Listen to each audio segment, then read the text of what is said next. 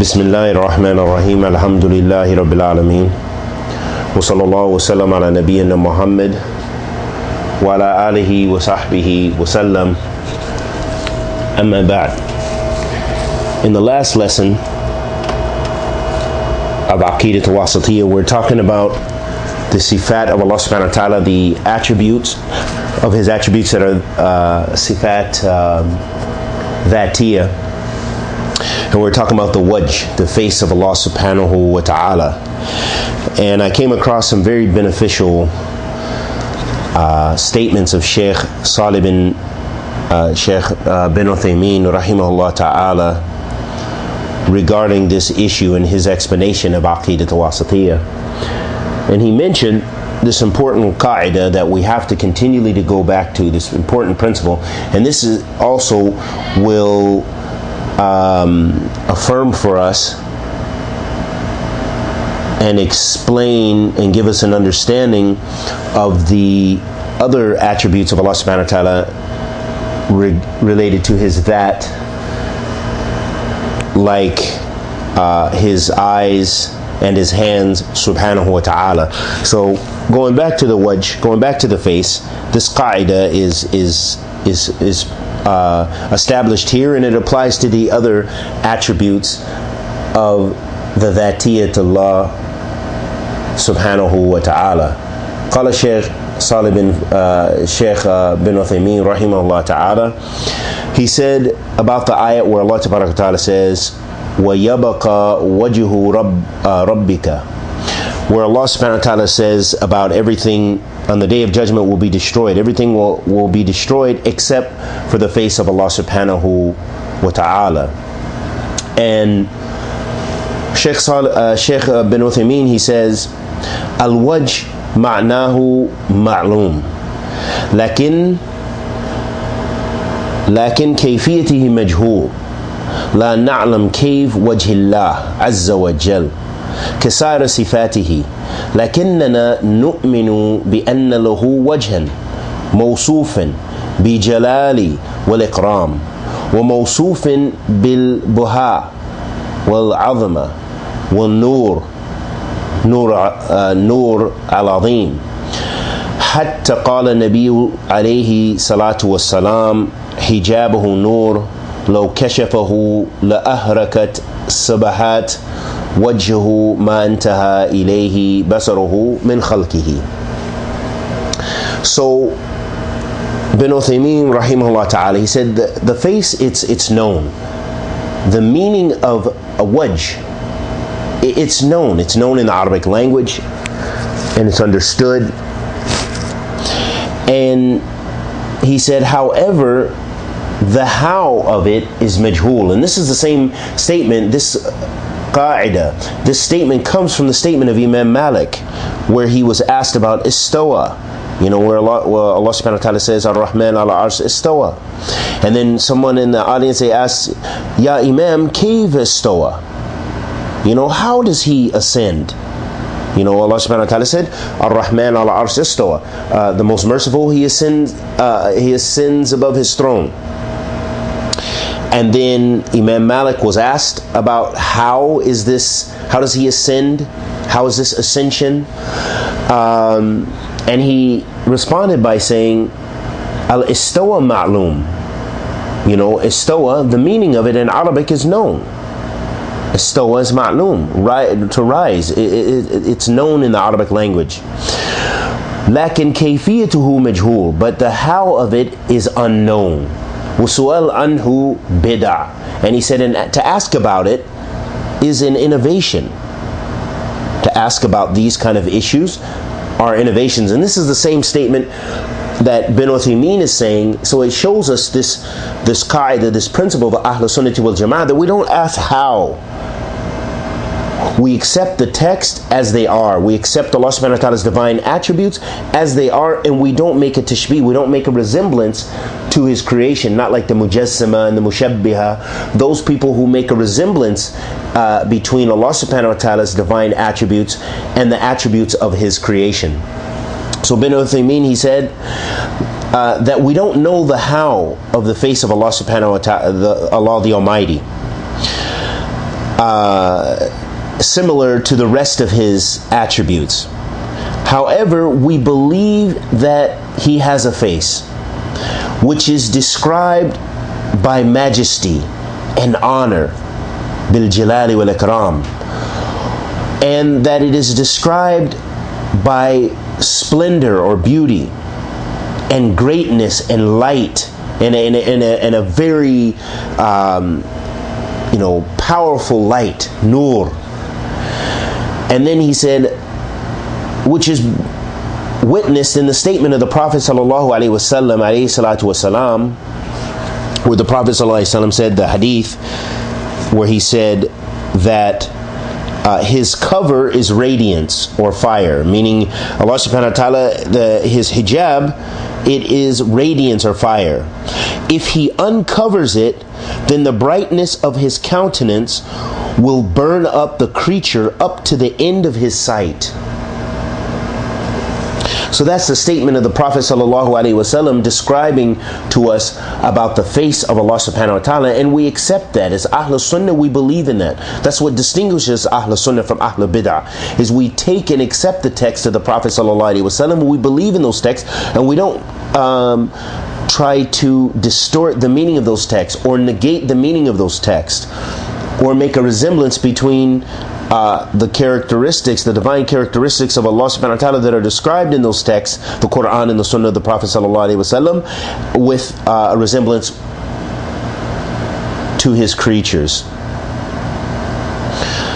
Then the Sheikh, he also mentioned another benefit which is very important for us to, he summarized the Aqeedah, the creed of Ahl Sunnah. He said here, rahimahullah ta'ala,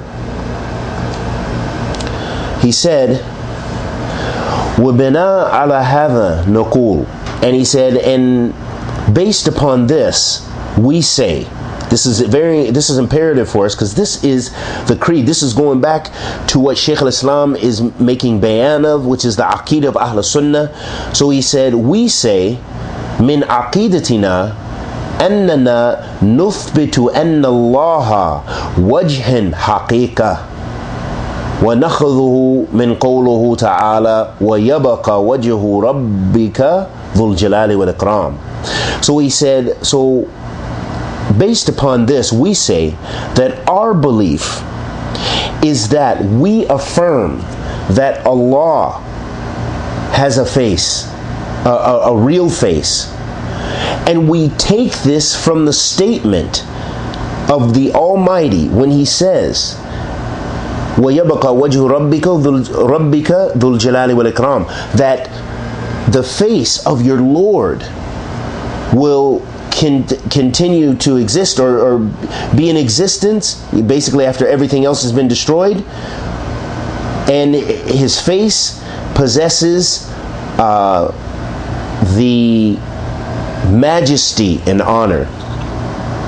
And then Ibn Uthaymeen, he said, وَنَقُولُ بِأَنَّ هَذَا الْوَجْهِ لَا يُمَاثِلْ أَوْجِ الْمَخْلُوقِينَ. This is very important here. He said, and then we say that this face, meaning Allah subhanahu wa ta'ala's face, does not resemble any of the faces of His creatures. So that proves that Ahl Sunnati wal Jama'ah, no matter what the Asha'ira, what the Mu'attila, and these other groups, the Ahbash and others who fit under the Mu'attila and fit under the same, have the same creed as the Asha'ira basically, that they, when they claim that Ahl Sunnah is from the Mujassima, this right here is a refutation of what they're saying.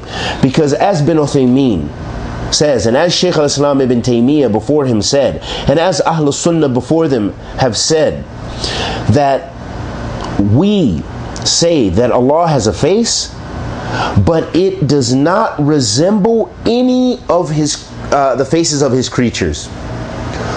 لِقَوْلِهِ تَعَالَى لَيْسَ كَمِثْلِهِ شَيْءٌ. And this is in accordance with the statement of the Almighty where He said, there is nothing that resembles Him. لَيْسَ كَمِثْلِهِ شَيْءٌ.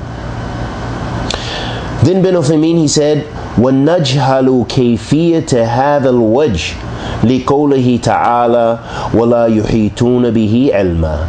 So then he mentioned rahimahullah ta'ala, which is just beautiful organization of his arguments, which just with knowledge and evidences from the Quran show us and tartib in order that he refutes those people who claim that Ahl Sunnah is from the Mujassima, or that Ahl Sunnah makes any resemblance between Allah subhanahu wa ta'ala's attributes, his divine attributes, and the attributes of his creation, or any of those other false claims. So he mentioned in the last portion of the statement, he said, وَنَجْهَلُ كَيْفِيَّ هَذَا الْوَجْهِ, and we are ignorant of how Allah subhanahu wa ta'ala's face is. And he said, and this is in accordance with the statement of the Almighty, where he said that their knowledge does not encompass everything. So it lets us know there that our knowledge is limited, unlike the knowledge of Al-Alim, that Allah subhanahu wa ta'ala is Al-Alim, that He is the all-knowledgeable. His knowledge encompasses everything, subhanahu wa ta'ala. Then Ibn Uthaymeen, he mentioned something else very important.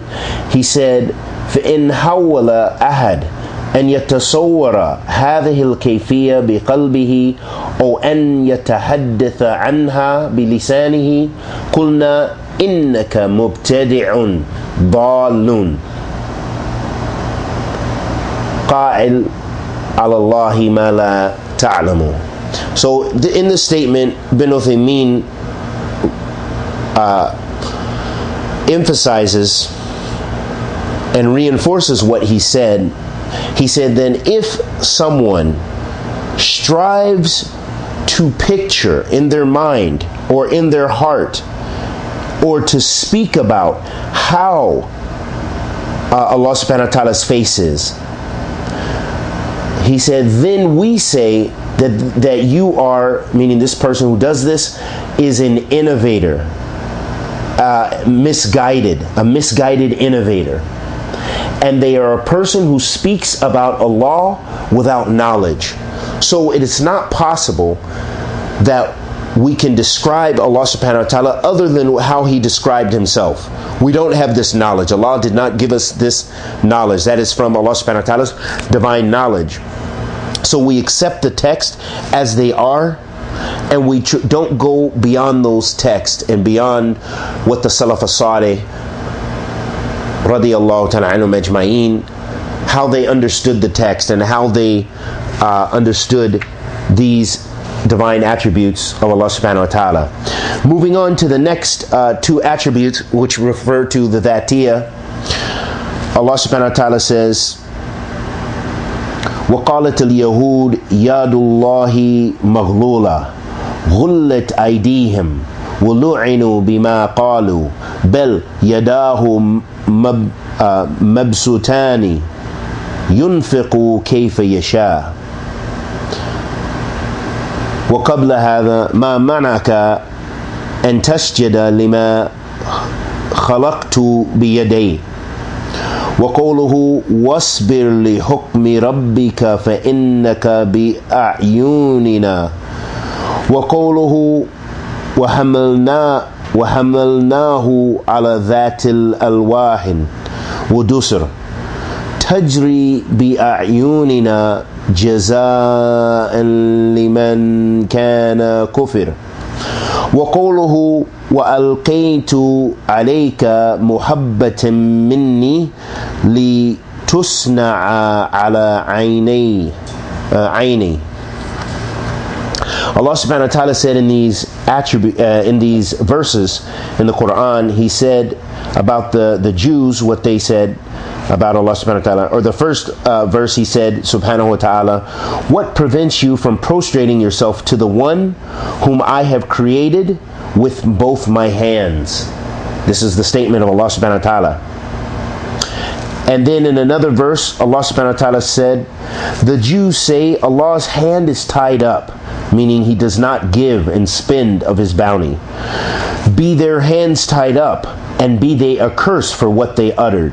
Nay, both His hands are widely outstretched.